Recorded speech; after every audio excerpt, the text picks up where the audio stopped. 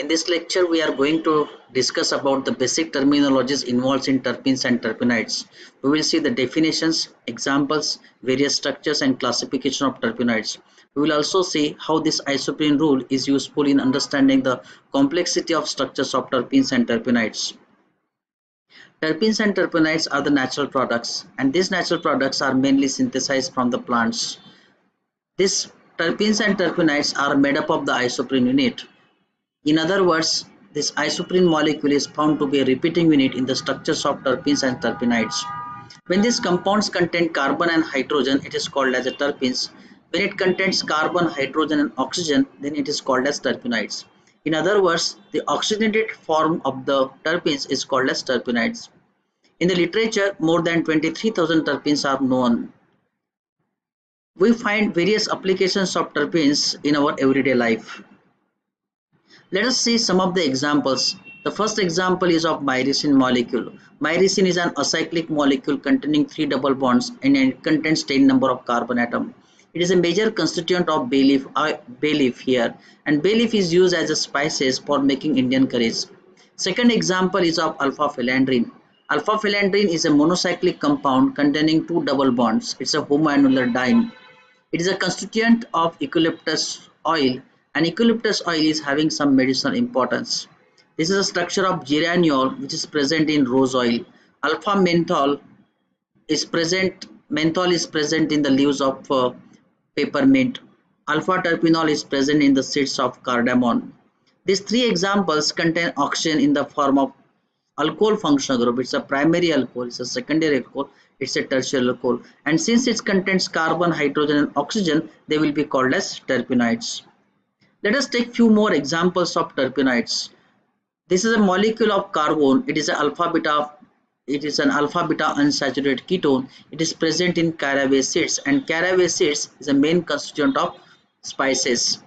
This is a structure of gingiberine molecule, and gingiberine contains 15 number of carbon atoms. There are 3 double bonds. It's a homoannular diene, and this gingiberine is a main constituent in ginger. The pleasant smell of lemon is due to presence of a terpene called as citral. Citral is an alpha beta unsaturated aldehyde, and here it again contains 10 number of carbon atoms. These are the structures of alpha pinene and the beta pinene. Both of them are bicyclic structure, and this alpha pinene and beta pinene is having some historical importance. In the ancient days, from African jungle, people were extracting from resins of pine trees, and the distillations of these resins of pine tree leads to a chemical called as turpentine, and turpentine contains alpha pinene and the beta pinene as major constituents. So because of the turpentine oil, the words terpenes and terpenoids are derived. The last molecule is very interesting. It is called as a beta carotene. Beta carotene contains total 11 number of conjugated double bonds, and because of this conjugated chromophore, it is having very high lambda max value, 456 nanometer. The red color of the carrot is due to the presence of beta carotene. So if we look at all these examples of terpenes, we find that they contains carbon atom in multiple of 5 here. Isoprene is a repeating unit, and isoprene contains 5 number of carbon atoms. So myrcene to carbon contains 10 number of carbon atom. Gingiberine contains 15 number of carbon atom. Vitamin A contains 20, squalene contains 30, and beta carotene contains 14 number of carbon atoms. So terpenoids are mainly made up of the isoprene units, and the number of carbon atoms present in them depends upon how many isoprene unit contains. So in other words, terpenes are made up of isoprene units. As far as the structures of terpenes are concerned, it can be the acyclic structure like myrcene molecule, geraniol molecule, citral molecule. It can be the monocyclic, for example, phellandrine, limonene molecule, menthol, alpha terpenol, all these are monocyclic.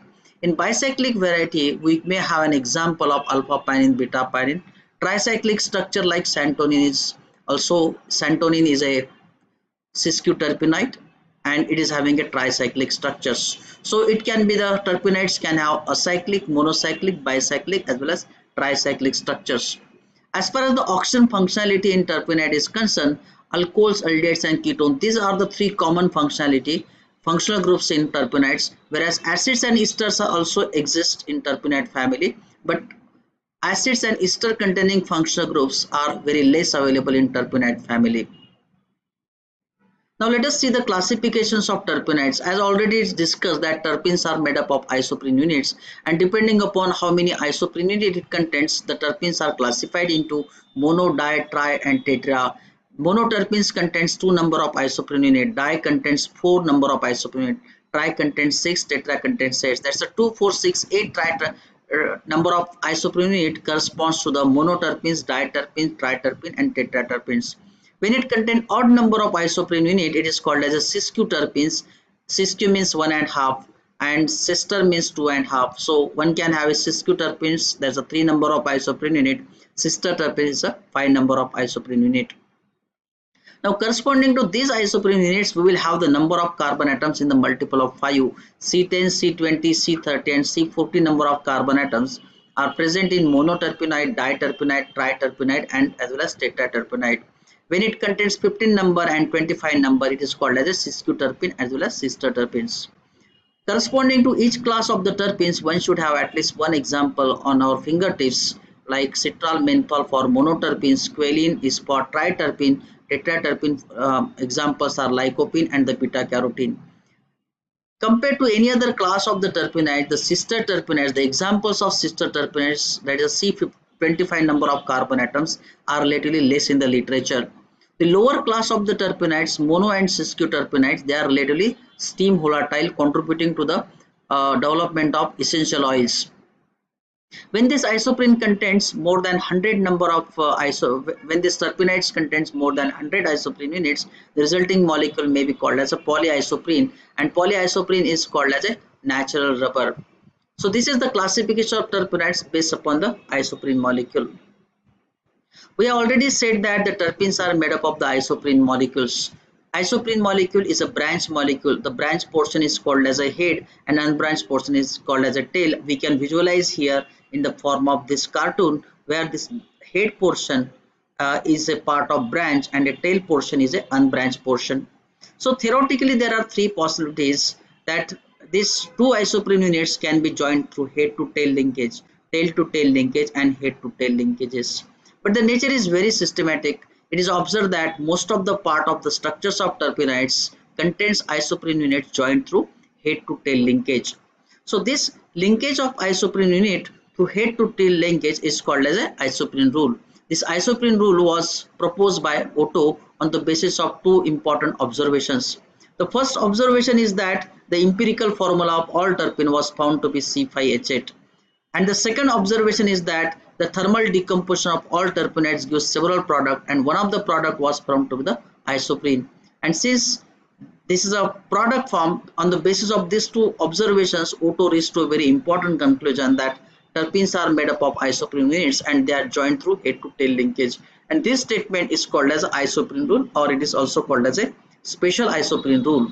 And this special isoprene rule is useful in understanding the structures of these terpenoid molecules. In a couple of slides, we will see how this is applicable to the class of monoterpenoids, sesquiterpenoid, di, tri, and as well as tetraterpenoids.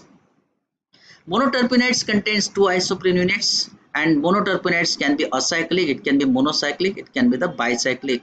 Citral, geraniol and myrcene, these are the examples of acyclic monoterpenoids, and let us ignore here double bond as well as functional group.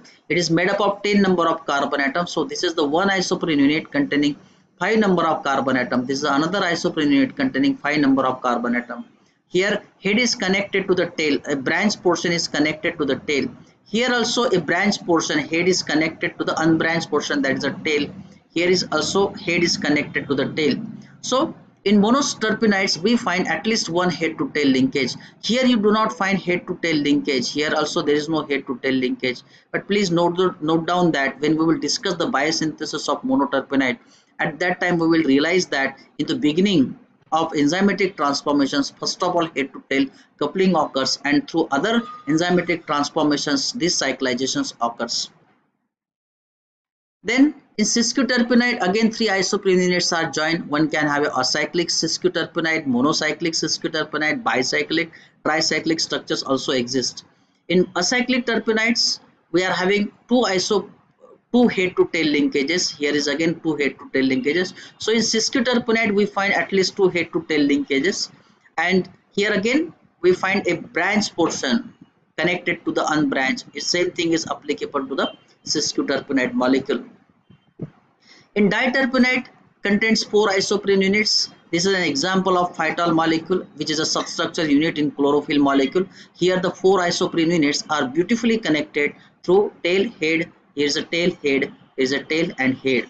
Vitamin A is again a diterpenide where 4 isoprene units are there. Vitamin A is involved in the chemistry of vision of an eye, and here again it's connected to tail to head. Here is a tail to head, tail to head. 3 head to tail linkages are observed in case of diterpenide, that's a vitamin A.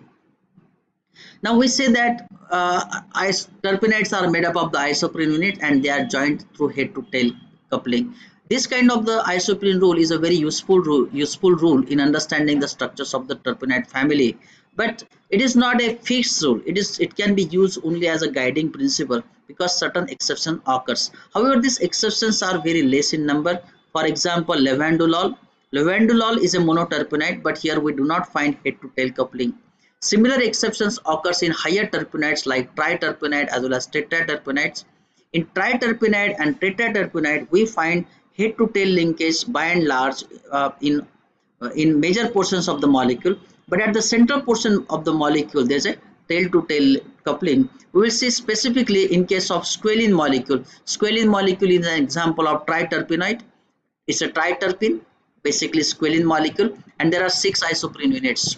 These 6 isoprene units are joined again through head to tail linkage, but at the center portion of the molecule there is a tail to tail linkage, but remaining portion again there is a head to tail linkage. So isoprene rule is violated here, but it's a very again useful one because in rest of the portion of the molecule there is a head to tail linkage. Tetraterpenoid contain 8 isoprene molecules like beta carotene and the lycopene. All of them are containing carbon hydrogen, so they can be called as terpenes, and specifically it's a tetraterpene. Now again in large portion of the molecule there is a head to tail coupling in beta carotene, but at the central portion of the molecule a unbranched portion connected to the unbranched, and therefore here is a tail to tail coupling. Lycopene is present in tomatoes. Again here head to tail linkage is observed, but at the central portions of the molecule there is a tail to tail linkage. So in this way we have seen that terpenes are made up of the isoprene units and they are joined through head to tail linkages. Let us see its utility where they are used. It is observed that monoterpenoids and the sesquiterpenoids are steam volatile compounds, higher range of terpenoids, lower range of the terpenoids, and they are major constituents of the essential oils. Essential means essence, that's an aroma, and because of this aroma they are commercially available in the market. For example, rose oil, then mint leaves, menthol, alpha phenanthrene, myrcene, alpha terpenol, alpha pinene, beta pinene. These are the constituents of several essential oils sold in the form of, for example, orange oil, palm rose oil, lemongrass oil, citronella oil. These are commercially available and it is having some applications. Some of the applications we find in the food industries. They are used as natural flavor additives. They are used as fragrance in perfumery industry, and they are also having certain medicinal property. For example, the eucalyptus oil is used as a medicines. Then as far as the aroma industries is concerned, we find that 36.80% of terpenes is contributing to the 2016 market share, and therefore the terpenes is having tremendous utility, commercial utility.